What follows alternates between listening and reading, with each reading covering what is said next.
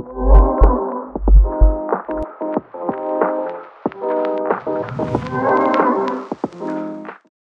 everybody. Welcome to the Energy News Beat Daily Stand-Up. Today is Saturday, the weekly recap. I'll tell you what, I have never been so tired keeping an eye on all the news for you. It is absolutely crazy what's going on around out there. I mean, after our last podcast came out on Thursday, then we've had Ford scraps another SUV, 1.9 billion in EV ambitions. Unbelievable. Then we have even more stories on the Texas grid. We've had another tanker hit in the Red Sea, and the Houthis hit a grease tanker. I'm not sure what's going on, but I'm going to turn this over to the staff, and they're going to put together our week's best story. So sit back and get caught up on the whole week. Subscribe, like, share. And if you're a trader and you're wanting to buy or sell oil and gas assets and or crude or LNG, let me know. Go to energynewsbeat.co/trading desk, and I want to hear from you, and we'll put you right in touch with the right folks to get you taken care of on all that. Thanks, and have an absolutely wonderful weekend. A new era in nuclear power in the U.S. Michael, this is really kind of ironic when you sit back and look at the U.S. Palisades power plant could become the first power plant to reopen in the U.S. after shutting down, potentially signaling a new era for nuclear power. Finally, we need it. This was shut down 40 years ago in operation in May of 2022, but it was due to cheap, abundant natural gas. You gotta love it. Yeah, I saw this one tweet today. I don't have it up in front of me, but somebody said if we discovered natural gas today, it would be hailed as a decarbonizing fuel of the future. So it's kind of unbelievable to see, again, the bait and switch they had. And the nuclear industry has been getting pounded. I love the fact that we're actually thinking about getting this up and running. My only concern is going to be a lot of the ongoing costs associated with it. We know this stuff is getting regulated into obscurity. The real question is, is there enough money to go around? I mean, because the problem with nuclear right now is it's actually not the lowest kilowatt per hour available because of all the regulations that are put on top of it. So if we're going to turn this nuclear power plant on, but keep all of the owners' regulations, I'm not sure what good that does. Well, half the cost is the original installation. And so when you sit back and say, hey, I'm going to forget about that, though. Do what? We can't forget about that, though. Oh, yeah. But, when you sit back, one 800 megawatt reactor could provide enough power for 800,000 homes or X number data centers. So it is dispatchable, on-demand, flatline power. I mean, you cannot buy flatline power at if you're talking AI and you're talking everything else, just dispatchable power stream is what nuclear is. You love it. Yeah, I think it'll be very interesting to know how much, I mean, you're talking about $6 billion in funding to get a lot of these old school nuclear power plants up and running. I hope that's enough money because, again, the big problem with all this stuff is that you've got runaway costs. Okay, let's take a look at $6 billion if it goes into wind and solar. $6 billion goes into wind and solar, and you may only get 15% of that nameplate that you put out there at any given moment. If you put $6 billion into nuclear, you get 100% of that nuclear power. Yeah, I'm not disagreeing with any of this, and I'd much rather this go to power homes than go to power some rogue data centers somewhere. I mean, I think if the trade-off is we get 800,000 homes powered, I'll take that over, some low-cost data center, even though we need data centers. But yeah, I do love the fact that a lot of this was, if there's anything that was good that came out of the Inflation Reduction Act, which is just such a hilarious name considering where we're at. This is some good stuff. Lebanon faces power blackouts as clashes with Israel intensifies. Michael, this is absolutely horrific. The whole Middle East is just going bonkers. The Caspian Mediterranean country has been suffering from severe power rationing for decades as political bickering stales the overhaul to fail to overhaul the entire electricity sector. They still use diesel, they still use gasoline. I mean, it's just fuel in Lebanon is critical. Well, I think it's critical everywhere. I mean, it's right now it's the only fuel that's really working. I mean, there's not much wind and solar going on in Lebanon right now. This article does point out that they're actually in the midst of their worst financial crisis in decades right now, that's been going on since 2019. Government has defaulted on its international debt, and there's not much support going around to support them. So they're basically rationing power of them. And you feel sorry for all the people that are, all of the citizens right there. Because that's always, as we always point out, that's who takes it in the shorts. Exactly. I don't care what country you're from. It's the citizens that we care about. And let's keep a level head on here. Novatek, do you remember 4 years ago when I was at Intercom and I met one of the head guys at Novatek? He actually came into a New York conference and he was cool cat. I enjoyed talking to him and it was a lot of fun. But Novatek set dock at second LNG unit at Sanctioned Arctic plant. They don't care. They have a third train coming on and this thing is going to be pumping it out. And you take a look, that satellite picture imagery of this thing it took 4 months to drag the dock over from where they built it to where they're installing it. And let's see here, how much are they going to be putting in it? It was originally designed to have 3 production trains with a total capacity of 19.8 million tons a year. That's a lot of LNG, man. Well, I think Russia is realizing that. I think they've seen Saudi Arabia and what Saudi Aramco and all of these Middle Eastern national oil companies are doing by locking in long-term LNG contracts. It's one of the few ways to make LNG profitable. I mean, you look around, especially in the United States right now, I mean, natural gas is not a profit. It's a byproduct of what you want to get, which is oil. But in terms of what's going to be long-term future from power, locking in these long-term contracts is critical. I think Russia, they're just giving everybody a middle finger and saying, hey, we're doing this. Hey, we're doing this. And I'll tell you, we need to get Henry Winkler on the show, the original Fonzie, to try to teach us how to do a better Putin. But when we sit back, Michael, and take a look, Putin could care less, and he's doing what's right for Russia. He may be an animal, and he may not be a good guy, but he's doing Russia first. Yeah. I mean, you can't disagree there. I mean, it's just like Canada is finally, if they would take care of their LNG and they would export to Asia, the price for Asian LNG is going to double in the next few years. The demand for LNG in Asia and Canada could be a huge supplier there. Well, Canada's moving solely to solar, so they'll be out of the picture soon. Holy smokes. No, they won't, because they've got too much oil there. Trust me. We could get into all this. You got anything else? We're going to have a great week. Hey, by the way, the Democrats are gearing up for their convention today. So this will be a big day. Buckle up. Are you going to go? You're not flying to Chicago? No man on the street interviews? No, you didn't get the invite? I'm going to avoid some donkeypox. I do not need to be anywhere near. Oh, monkeypox. Excuse me. Not donkeypox. My apologies. But I just saw two really funny tweets. They've already got bricks light up for the 100,000 Antifa people they're expecting. Instead of a gift bag with cookies, they're handing out gift bags with bricks. That's funny. U.S. House hearing reveals U.S. could experience 48 wind blade failures per year. This is pretty unbelievable. This all goes back to what happened in the Vineyard Wind development earlier this year, as one of the blades fell off, scattering fiberglass and all this stuff everywhere. Basically what happened was people started freaking out. 2 U.S. representatives, Representative Jeff Van Drew, a Republican from New Jersey, and Representative Scott Perry, a Republican from Pennsylvania, decided to hold a hearing to basically determine the impacts of wind on the East Coast.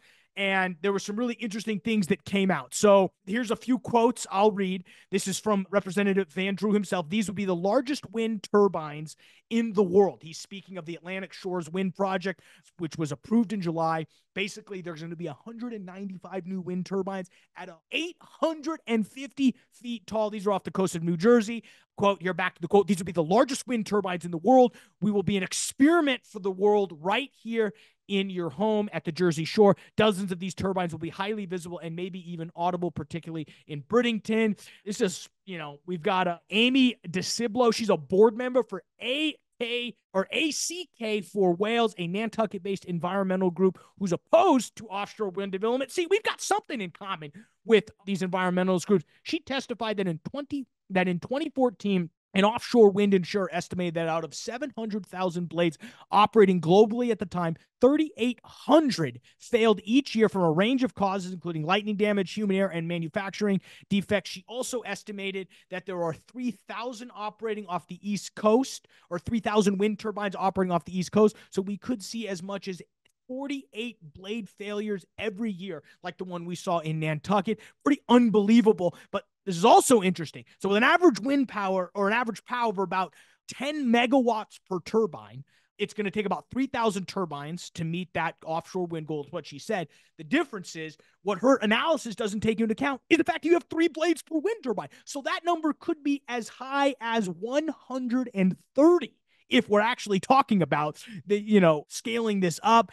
As we know, back what happened in Nantucket, it was pretty unbelievable. You had, foam, fiberglass, epoxy being scattered all over the place. I mean, we also were talking about, we were also talking again about what happened when it came to the whales. We know, if you're a longtime listener to the show, this is the one thing I like about wind, is that it's disintegrating and actually decimating the whale population. Get rid of them. I don't care.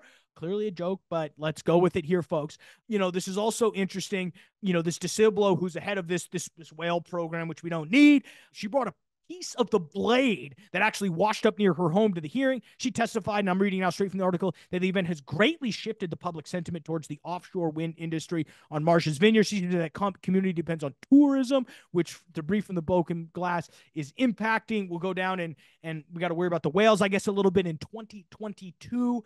Save Right Whales Coalition, which raises awareness for the impact of offshore wind development on the critically endangered North Atlantic right whale, documented a number of these unfortunate events. Nobody wants to actually cover these, which, I mean, rightfully so. I mean, this goes anti-environmental. You're just now killing the whales. And again, offshore wind is horrible. I mean, there's little good about offshore wind. It's inefficient.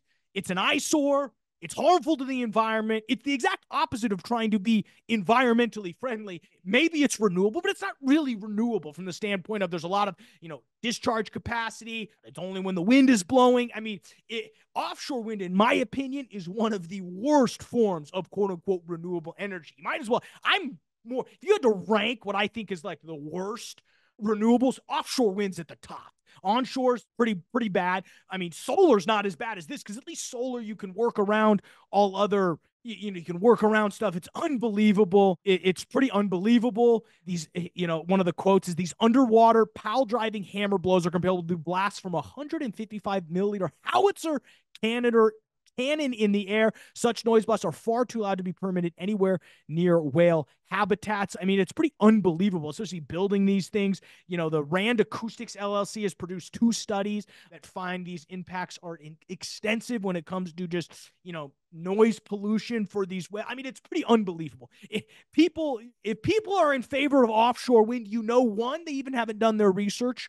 2, they're just ignorant and don't want to know and don't want to take the time. 3, don't really care. They're just in it for the money. So it's one of those 3 buckets when you're offshore wind. I'm telling you, it's one of those 3 buckets. If you're into offshore wind, you fall into, you're ignorant, you just haven't done your research, which, hey, you didn't do your research, that's fine. But ignorance, bucket 1, that's you refuse to do the research because you don't want to know the answer. Or your bucket number 3, where you don't care, you're just in it for the money. You don't like that oil and gas donates to the right side of the aisle. You're on the left side of the aisle, so I'm going to stand up for offshore wind, not because it's environmentally friendly, because I can make money off it. It's the worst kind of Diary of a Mad Natural Gas Producer Man. This one was kind of funny when you sit back and take Terry Edom is author of a great book. You've got to run out, and his link to his book is in the show notes. He's a good friend. I've had an interview with him many times, and this is from the BOE report. But I did on X take a look at his title, the first paragraph.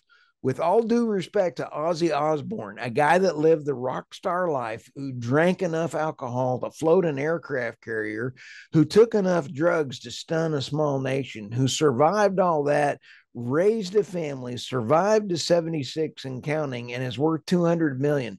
That's not a madman, that's a genius. Well played, sir.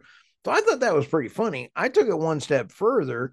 And Terry, I went out to X and went to Grok, and I said, create a picture on the floor of an oil derrick working, and Ozzy Osbourne is the oil rig hand. And that's not a bad picture. Well done, Elon and Grok. I thought that was a pretty good picture, cover story. But as we dive into this one, you take a look at what industry would you consider producers accelerate production at such a rapid clip while simultaneously driving prices into the toilet.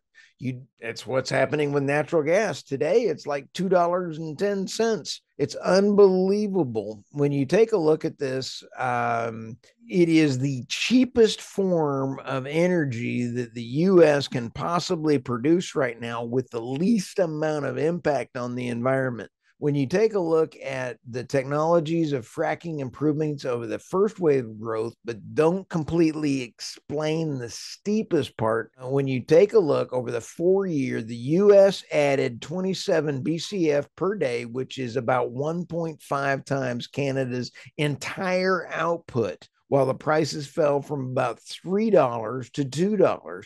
That's the sort of annex the guy like Warren Buffett would like. But when we sit back and take a look, something will come of this out of the blue to send the gas market into more spasms. In a year, gas prices will probably be 50 cents or $12, or maybe both in one day. Don't look behind the curtain. We're not well. And I love the way that he's phrasing this discussion, is that there are things that are not making sense in our entire energy pricing matrices. I've been talking with folks about why in the world is it that the OPEC and OPEC Plus cannot control their pricing models for Brent, and taking a look at it, well, you have 700 ballparkish in the dark fleet that are outside of sanctions. How much of those 700 tankers are running around the world buying and selling oil that is outside of the OPEC and OPEC Plus pricing matrices that's normal? Well, LNG, as I've been reporting on this, has stepped up, and we now have a dark side of the fleet to LNG tankers. LNG tankers now are going through, and they are outside of sanctions. Russia, Michael and I talked about that on Monday's show. Enbridge CEO Ebel says colossal AI power use, U.S. LNG doubling. I thought this was an outstanding article. It was from Bloomberg, and it was with an interview. And when we take a look, he came to the Enbridge in the $28 billion takeover of natural gas transporter Spectra Energy Corp in 2017, and he became the CEO last year. Ebel's comments were on a variety of energy topics in an interview at Bloomberg's headquarters in New York on Tuesday. He was asked, how do you see the role for U.S. and global oil markets? The future of oil in North America is through it and out of it. You see that on the export side. Just in the last 3 or 4 years, we've gone large into oil exports at Enbridge. We own the largest facility now in Corpus Christi called Ingslide, which hits record after record every quarter. The Permian continues to pump a lot of oil and associated gas, and that's going abroad. So I'll go with the trend, and I'll say the trend is more oil demand year on year. I like what he's saying. Here's another question from Bloomberg. Are you anticipating the rise of artificial intelligence will affect natural gas and electricity demand? His answer: we've had electricity demand largely flat for decades here in North America. Our view is that it will add somewhere between 0.5% and 2%, which might not sound like much, but per annum through 2030, that's a colossal move.